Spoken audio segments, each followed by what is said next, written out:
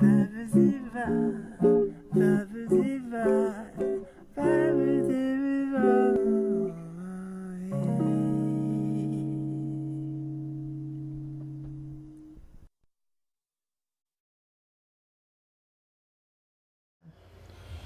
I say? We've probably got different memories. Well, no, we haven't. I was with a friend of mine called Malcolm Blake, who I was with in the RAF for 3 years, and incidentally we still keep in touch. He's in America now and he still comes to see us.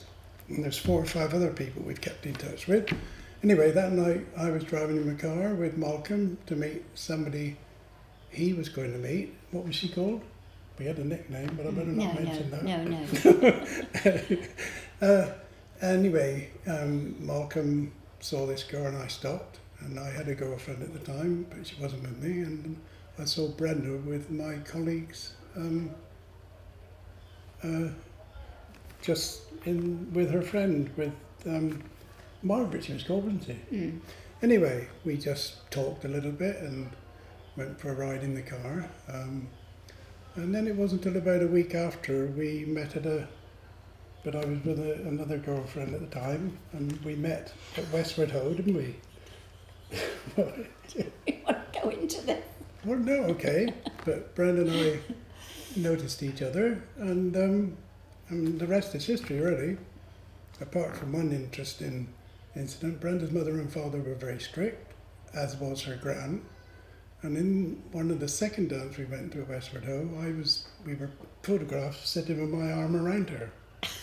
And I'd probably had a bit to drink, as we always did in those days.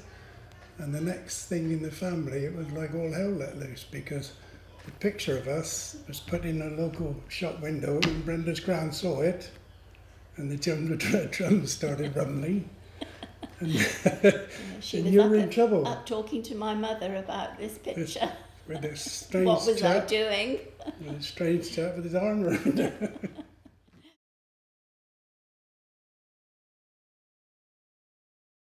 And the fair was a massive event, wasn't it? Oh yes, for a much week. more than that. That's on the site where the new Civic Centre is, because Yes. that was all waste ground, all the way up to the traffic lights, and the way back to the station it was just rubble out to the railway line, which was in existence then.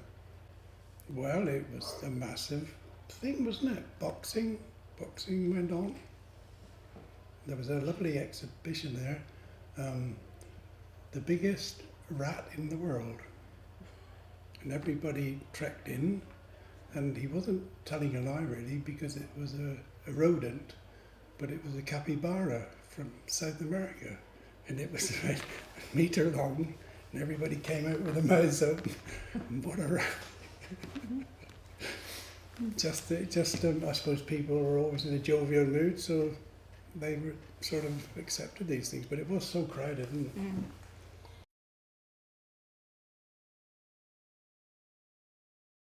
Well, the cattle market was where the Public Records Office and Library is now, and there was an abattoir there as well, I think, and we as children used to go and were fascinated at the thought that these poor cattle were there, and a few minutes later they were going to be rather gruesome, isn't it, really, herded in, and we would hear the bang and no longer there.